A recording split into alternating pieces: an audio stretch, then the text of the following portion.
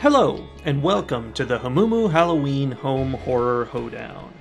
I am your host, Mike Hommel. And I'm your other host, Solely Hommel. And we're going to take you through 31 scary movies through the month of October, like we do every year. But for the first time this year, we're going to do it entirely in audio format. We like to mix it up every year. One thing you need to be aware of is that we will be employing a truly ghoulish number of spoilers throughout all of these reviews.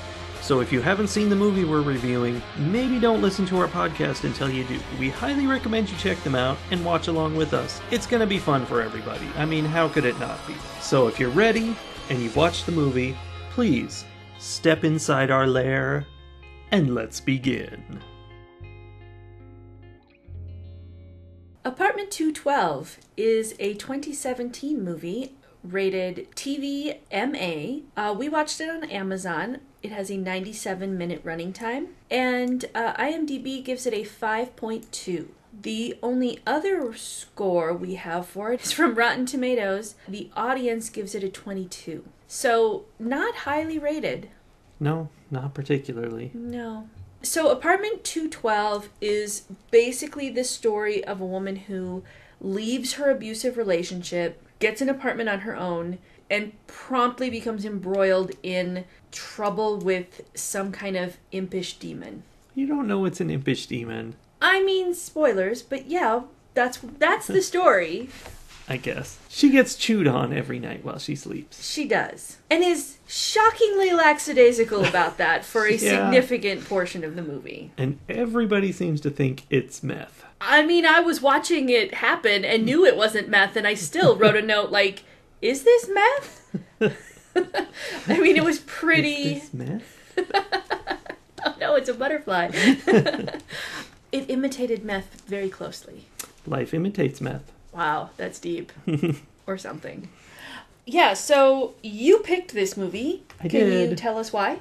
I checked out the trailer for this movie, and it looked interesting. This is sort of a review spoiler, but the trailer looked more interesting than the movie did.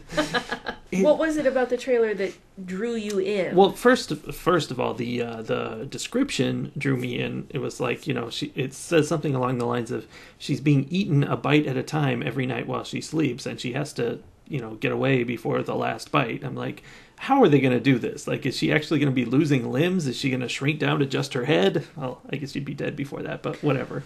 I mean, it's not inaccurate, No. and yet quite misleading. It is misleading. But, I was intrigued at that idea, like, what's that going to be? And it's very different than any of the movies we've seen so far. Yes. It's very body horror kind of thing. Mm-hmm. And then I watched the trailer, and in the trailer, it is kind of accurate, but not really. It's this mystery of where are these bites coming from, and they show the doctor telling her, oh, those look like tooth marks and stuff like that. And so there's that part, and then it kind of jumps into this kind of heavy metal montage of her fighting the monster and hitting it with a baseball bat and things being flown across the room and stuff. I'm like, oh, so that's surprising that it then goes to this kind of... No, what it reminds me of, and in fact it's very similar to, is one of those movies like Creepshow. There's a story about a tiki doll that comes to life in someone's apartment and goes around trying to murder them with its little tiny spear, because it's like a foot tall, and its spear is like a toothpick, but it's running and stabbing, and it's really vicious. I don't remember this. It's kind of a comedic It sounds funny. But it's a little weird and disturbing. But it's very similar to how she was fighting this thing. Uh-huh. So it sounds like the trailer, which I did not watch, by the way. Nope. It sounds like the trailer basically shows all the exciting parts and neglects to say that there will be like an hour of her just sleeping and then not sleeping and thinking she has bed bugs and moving her bedclothes around from her bed to her couch to her bed to her couch and occasionally talking to her neighbor. Yeah. What they did do to shorten that down was in the middle of this movie, there's a large montage of sleeping and being upset about new sores appearing. And it's got split screen. It's got a pop love song over it for some reason. Within the montage, there are even scenes where she's having a conversation with know. her neighbor Terry, which are montaged. Like, we don't get to hear what the conversation is. We just get to see that they're talking. I felt like they made more movie and they were like, that's not good enough. Let's just stick it in the montage. Yeah. It's very strange. Yeah. Before we go any further, should I talk about first line, first shot? Yeah, what happened? Okay, so the movie opens on a broad daylight shot of the outside corner window of an antique shop. Like, kind of looking at it with all the antique things in the window, the display window. It's kind of zooming in on the sign that says antique. Yeah. Like, it almost feels Hallmark Channel-y.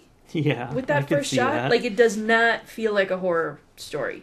Also, again, there's pop music playing alongside this shot. Like, yes. It doesn't seem scary. And of course, we know that this entire movie is covered with a soundtrack by the legendary artist Lisa Donnelly, and it's got all her pop hits in there. All her top hits that we all know. Well, I mean, they're easy to know because it's basically the same line over and over and over. Something about getting a little devil. We all have a little devil in us. Yeah, we do. Or something like that. Yeah. So anyway, first shot, not scary. Then the first line comes a little bit later as a woman is entering this same antique shop. She says, what is always our favorite first line? Hello? Yes. And Sully, what was the second line of this movie? Well, it's weird that you should ask. I was just curious. The second line is also, hello? Yeah. And then that same woman, upon having nobody respond to her, and in retaliation for this terrible customer service, apparently, she just takes a music box with a little gargoyle on top of it and steals it. Yeah. And that sort of set the tone. Like, immediately this movie made me think of Gremlins, which kind of makes sense all throughout, even to the point of putting the gremlin in the microwave and microwaving it. Yeah. Less effective in this movie. Less effective. Which is surprising given that they talked about the freaking microwave so many times. I know, and that was a good line when she repeated that after blowing it up in the microwave. I would have really liked the movie to end right there. Because although my first thought was, that's a long way to go for that punchline. Yeah, it was. It also made me think of some movies. The whole, like, small item that you bring into your house voluntarily, which then tries to kill you, makes me think of, I can never remember what the actual story is, but the Stephen King story with the monkey, where, it's the little monkey with the, with the clappers. He like bangs the cymbals together, and every time he does that, somebody dies. But there's lots of movies like that, where there's a thing that you're like, oh, I like this. This is cute. Yeah. I'm going to bring this in my house. And then it takes 97 minutes for you to figure out that that's the thing that's trying to kill you in your sleep. Yeah. Even though it's always something that looks creepy, like a little monkey doll that claps cymbals, or a box with a gargoyle on it. Right? Everybody was like, oh, it's so cute. I'm like, nope, that thing is definitely possessed. Okay, so I want to talk about something that I absolutely loved about this movie. Oh, goody. Like, I think this is the most positive thing I've had to say about any of the movies we've watched all month. Wow. All right. Considering you have given a 4.5 to 3 different movies. Okay, now wait. I'm not talking about the whole movie. I know. I'm just saying. There is a thing within the movie that I want to give a 5 to, separate from the movie. All right. Is that a thing? No, but you can say something good about it. So, Kyle Gass. I forgot to mention that. Yes. Yes. His name was mentioned second. Right after Jack Black. In the credits. Not after Jack Black. He plays the role of Terry Lumley, one of her neighbors in this apartment building, he's the first person that she meets there. He shows her around. He's just all around a good guy. Yes. And not in that, like, look, here's someone who's a good guy way. Like, he just is a good guy. Like, he just acts like a normal person. And they have this friendship that's built because she doesn't know anyone. And he comes and, like, greets her and welcomes her and makes her feel like a human being. And it was amazing. Like, I don't think I've seen a relationship or an interaction between two people all month long that was as realistic as the interactions between Terry and Jennifer. Yeah. I mean, I'm thinking of little specific reactions that were not so realistic, like the couple of times that he appeared behind her out of the blue in the middle of a room that she was in. Yeah. No, I know. There were those things, but like just the way they interacted was so normal, and it was just such like here's a friendship that develops, and it's an odd friendship. So like, he's in his 50s. This girl looked like she was like 23. I'm gonna say she was probably more like 28, because her friend who showed up was referencing knowing her in high school, and that was 10 years ago. Right. She did not look like she was 10 years out of high school. You know, there was a significant age difference, different genders, whatever. Like, it was just one of those unexpected friendships that happen in real life that so rarely happen in movies. Okay, so you want to know the note I had about Terry? What? It says, Terry making me nervous. Nice guy or serial killer? The first thing I wrote about Terry was, I wrote, I heart Terry. I'm going to be sad when he's the killer. Because we are so trained to think in horror movies that if somebody comes across and you're like, oh, he's just a really helpful, nice guy, you know he's going to end up being, the twist is he's the bad guy, right? Well, and it's also, though, like, the way he does it, like, he's this, like, old, bald guy with glasses and preying on a young girl. He's not preying on her, but, you know, it's a little creepy, this dynamic. That's the thing, though. In movies, that's always how it goes. Uh-huh. In real life, there are people like that. Like, Yeah. friendships like that happen. People can be nice. And as much as there was a part of me that was like, oh, they're going to take this to a weird, gross place, it didn't feel like they were going to. Like, the interactions, I was very comfortable. Now, there are lots of times where I'm watching these movies and I'm like, oh no, hell no, that would not happen. That girl is not doing what that girl is doing, because that's not how girls walk through the world. But in this situation, I believed that she would be friends with him because he played his role in a way that felt not dangerous. Like, he was not triggering all these red flags in me, which was interesting. That's good. I really, really liked that. And I liked that they didn't twist him into being a bad guy. I liked that he was truly concerned about her. Like, Yeah. he didn't automatically believe that there was some kind of weird thing that was biting her in the night. Like, Not at all. he thought she was on drugs too, just like everyone else in the apartment complex. Yeah. But he still cared about her. He didn't, like, write her off. He didn't get weird about it. He's just like, I want to help you. I was super sad when I thought that he had died, and I'm super glad that he didn't. I was too. That was good. Also, again, speaking of the creep factor, he showed up with this box that had the turtle in it. He's giving her this big present of a turtle, which, first of all, that's an iffy present. You don't want to give somebody a turtle unless you know they want a turtle. That's true. But I feel like that's true about all living things. Well, when he gave it to her, I thought he had, like, found a package that was for her, and he was going, this is for you, because it didn't make any sense that he'd be giving her this. And then, you know, later it was clear that he had, and I don't know, that was kind of weird and creepy. So too much. The way that read to me is that he knew, because it was obvious that there was something up with her, right? Yes. Like, that she's a little twitchy. Like, the times when he walked in and she jumped and, you know, overreacted, that felt okay to me. Like, that worked for me because of her background with, you know, this abusive relationship. Like, I think she's somebody who's on high alert all the time. Yeah. And he obviously saw that in her and could see that she was lonely and whatever, and was, you know, giving her something to love and connect with. And yeah, I mean, it's risky to go there, but it felt natural to me. So there was Tina Turtle, which is the turtle he gave her. And then he also talked about Ike Turtle. And it was fun because in the credits, Ike Turtle was credited as nobody cared. Right. I actually wrote down that line as one of my favorite lines, where he says, Tina ended up on top, you know. And Ike, nobody cares. Which was awesome. Because one of the other things I liked about Terry is he was legitimately not toxic in his masculinity and in his interactions with women. Like, he just treated people like they were people. Whereas she had already, by the time that Terry is saying these things and kind of trying to build up her self-esteem, she's already interacted with two different women who had terrible, terrible things to say. Like, like the cop lady who was like, there's two kinds of women, those who cry about things and those who do something about it. Yeah.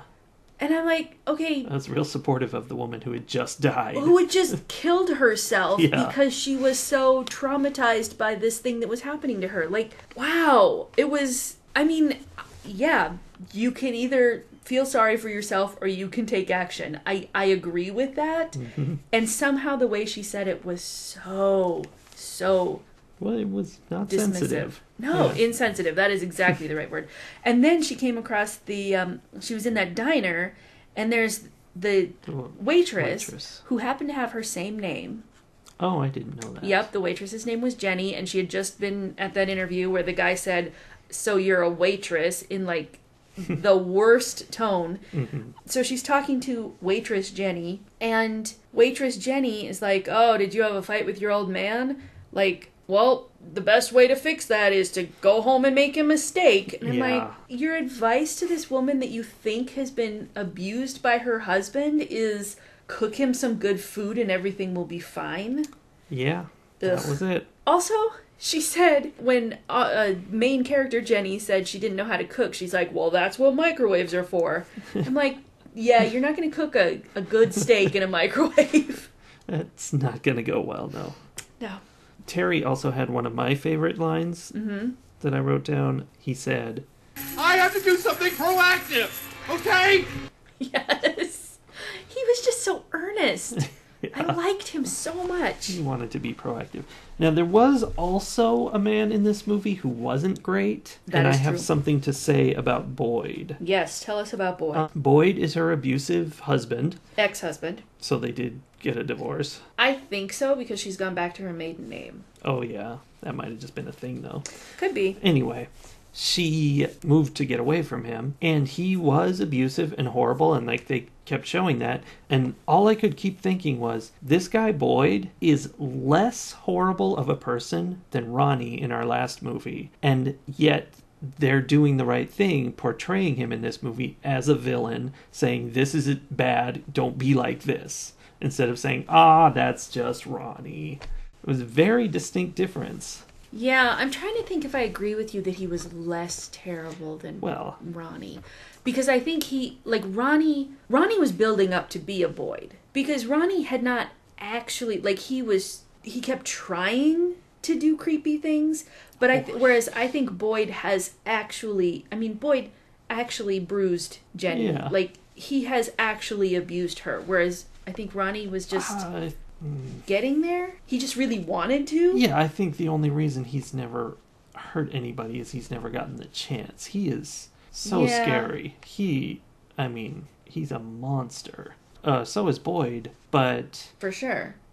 the key difference is not in which one's worse. The key difference is that they said, Yes. here's a villain. Yes, I totally agree with that. They did make Boyd look terrible. Which makes sense.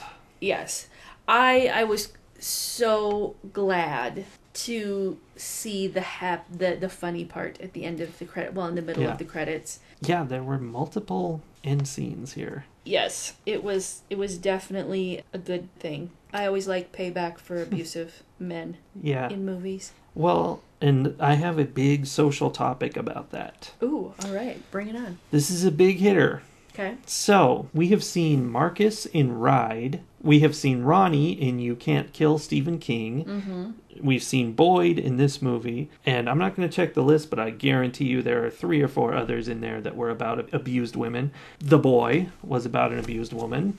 Yep. Very similar to this movie, actually. Actually, the way that they, handed her over to, the parents handed her over to the boy is very similar to, it's along the same lines as Ronnie, I get to keep Nicole. Yeah. So there's all those things, but there's nothing that stands out about that. So there are just thousands of movies about abused women.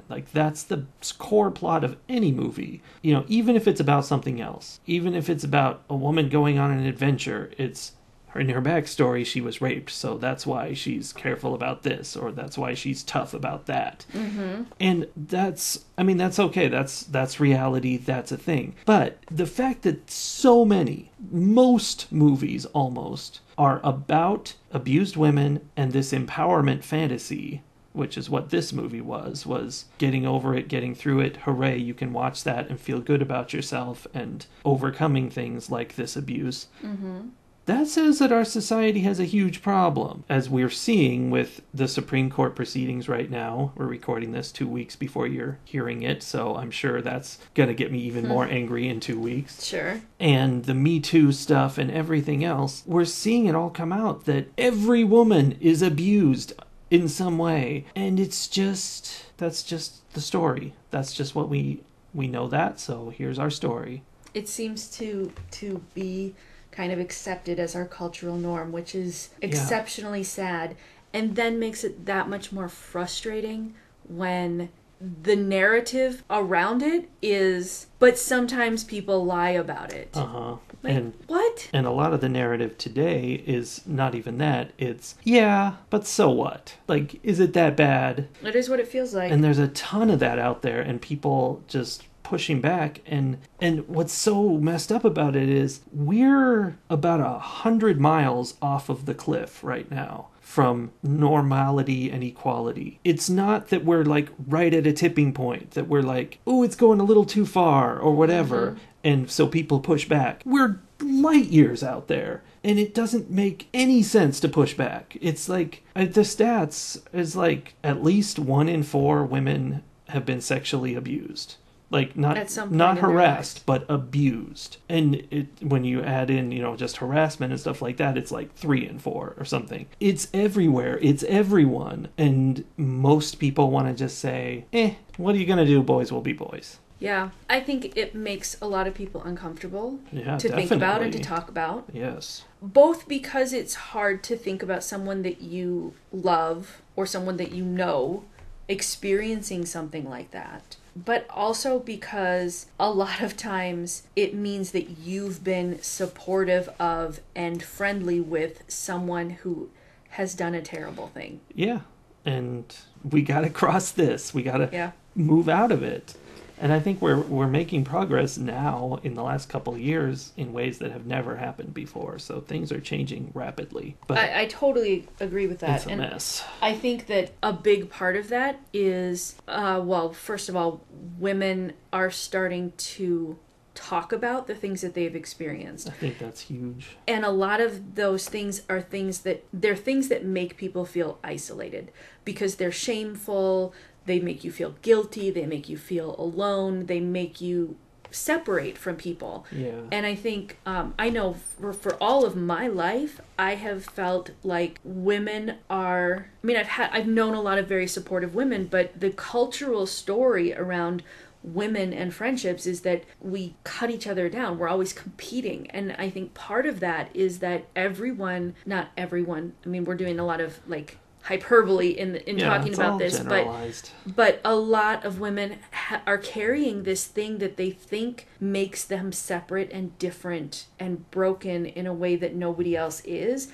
And the more we talk about the things the more we talk about those things that we're holding inside, the more women are turning to each other and saying, oh, yeah, turns out it's not just it's me. all of us. And then there's that thing where if it's just me, then I just need to stuff it down and get over it. But when it's happening to people I love, then I'm going to fight. And I think that's part of it, is we're starting to realize it's not just something that I need to stuff down and get over. It's something that I need to fight because it's affecting not just me, but everybody that I love. And I think that's a huge piece of it. I also think a huge piece of it is that as we talk about it amongst ourselves, then we start talking about it in public settings. Like social media has become a great tool for women telling their stories. And as women speak out, there are men who are listening and hearing those stories. And even if they weren't truly cognizant of all of the things that were happening, because they could never imagine doing something like that to somebody. Yeah. So they're like, it can't possibly be as bad as the movies make it seem, right? Like, that's all fiction. Yeah. Or it's very rare. Right. Sure, some people get murdered and raped, but come on. Right. Those same men who would never have done it, just weren't really aware, are hearing these stories and are believing that they're true, and realizing that they have been missing a big piece of the picture of our country. And they too are starting to take a stand. And I think that combined energy is going to make a lot of difference. I really do.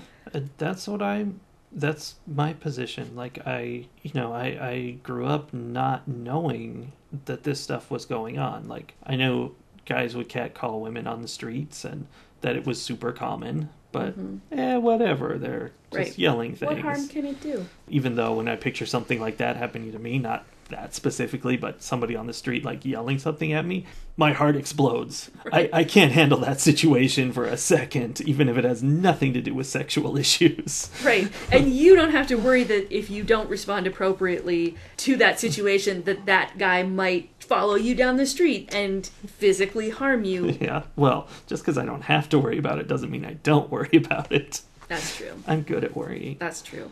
So I think that your point about this happening a lot in the movies is interesting. And yeah, and I'm not complaining that movies do it too much. I'm just saying, like, that's your sign right there. Like, it's in every movie. So you should realize that it's everywhere in our culture. And it always has been. Truthfully, I am complaining a little bit that they rely too much. Yes.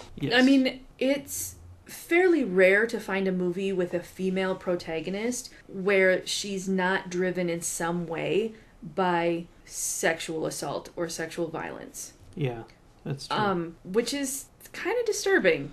Like, there are a lot of strong women out there who are strong for other reasons. Yeah, there could definitely be more of that in the world. Yeah. So this took a very serious turn, but I think that's my favorite thing to talk about with movies is what does it make you think of and what are the serious themes, and I think that idea of self-empowerment and confidence was the ultimate theme of this particular movie, especially since this, what was it called, Jedek couldn't be killed. Yeah. Like, she couldn't defeat it. She put it in the microwave for a significant amount of time, longer than you would cook a burrito, and it came bursting out through the glass. Like, this thing was unkillable, but she was able to stop it by just flat out telling it, look, you don't get to win. So we need to come to some kind of agreement here. You just gave me like a mega metaphor thing here. Yeah. Like, it would stop when she looked at it, when she confronted it, kept her eyes on it. It would not hurt her anymore. It was slowly eating away at her over time. It was tearing her down, and like you said, in the end, she was able to reach an agreement with it and send it after her man. Yeah, I mean, that part of it, that was good for the horror story, but the metaphor loses a little bit there. Yeah. But you're absolutely right. Like, this was the story of her self-doubt and her pain and all of those things that wounds that he had inflicted on her through the abuse. Yeah, and she pulled out the hurricane bat. Yeah, she did. She went back to her true self. Oh my gosh, I love this movie. I actually like it way more after this discussion myself. That was a breakthrough. We've had a breakthrough here today.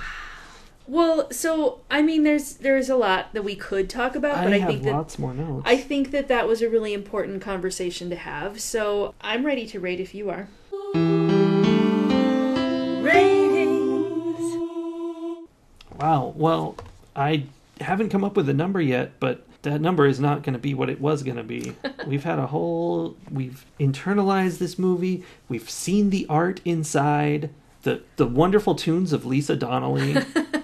And to really, I mean, this was one of the first movies where we haven't been like, I think they were trying to say something, but I don't know what it was. Yeah. Like, we got there. I didn't, I totally got the empowerment at the end, but I didn't get the metaphor until you were talking and I suddenly heard it and I was like, oh, There it is. And it's pretty glaringly obvious. That Yeah, makes me wonder it how is dumb not we sneaky. are and how many other movies the poor writers and directors are going to be listening, because everyone in the world is going to listen to this podcast. Oh, at least everyone in the world. Sometimes twice. Yeah. And they're going to be like, it's so obvious. Why don't you understand it? I know, and we're hating on their work even though they're being deep. I feel bad. All right, so what are you rating this movie? Well, in our patented 5-point system. This makes it tricky because I don't think it was great. Like, it's very low budgety and, like, I don't know. It looks, it's rated TVMA. It looks like a TV movie. It's not impressive. Mm-hmm. And it just kind of felt, I don't know, like almost 80s in a way. Like it was weak is the word I want to say. Like it was just kind of weak on all fronts. But there was that metaphor, and actually, even before I figured that one out, the end of the movie really brought it up for me. Like, I thought it was good from the trailer. I thought it was going to get stupid at the end, where she was, fighting the little flappy thing in her apartment, and it was stupid. But then it turned around where it got out of the microwave, and she just went. Psh! Oh, that was like her Wonder Woman moment. It was, and that is also stupid, but it's stupid in a great way. Mm-hmm. Like, that was a really good moment. I had a thrill in my heart when that happened, when she just grabbed it out of midair. I was just like, yes. That was basically a superhero movie. Yep. So the end really brought it up, and now even more with the whole metaphor knowledge. So I guess I'm gonna give it 4 turtles out of 5. Tina Turtles? No, Ike Turtles. Nobody cares about Ike Turtles. But he gave me this pamphlet. That's one of my other favorite lines in this movie. I totally agree with everything that you just said. It feels sort of weak. I'm sorry, Lisa Donnelly, that music just does not appeal to me. It did not fit the movie in any way. Did not fit the movie. The style was not the worst we've ever seen, for sure, but definitely not anything, like, groundbreaking. Mm-mm. I felt like the acting was pretty good. Yeah, actually did think so. I particularly liked the way both Terry and Jenny were acted like they felt realistic. Yeah. Not just in their interactions between each other, but, like, just who they were. Felt like whole people. Some of the other characters felt a little stereotypical, but... Yeah. Almost in a funny way. But yeah, this story really appeals to me, and I am going to give it a 4.5. Woo! Turtles out of 5. Mine are Tina Turtles. Okay. Because I rate only an Ike power. Turtles. Yeah, and the thing is, it's this, it's another sexual assault story. That's a good story to tell. Like, it's good, but there are too many of them. So, I don't know. It is good, but it comes down to representation, because when the only women you get to see on TV are women who have been sexually assaulted. Yeah, that's not good. That's not accurate. I mean, it's not an uplifting representation, and particularly with minority women. Like, yeah. On every TV show and every movie, the only representation they see of themselves are side characters or characters who have experienced extreme assault, because they don't become important until that happens, which is not a great message to be telling women and girls. No, it's not. But this definitely was trying. It did a good job. Surprisingly so. Surprisingly so. And I wasn't really into it at first. I was just like, this is not going great. But the further it got in, the more I was into it. And by the end, I was hooked. It's actually very rare that a horror movie gets better as it goes along. That's exactly what I was thinking. The endings are usually the weakest parts. Yep. So it was impressive that was not the case here. All right, Hurricane Sully. All right. Let's blow this pop stand.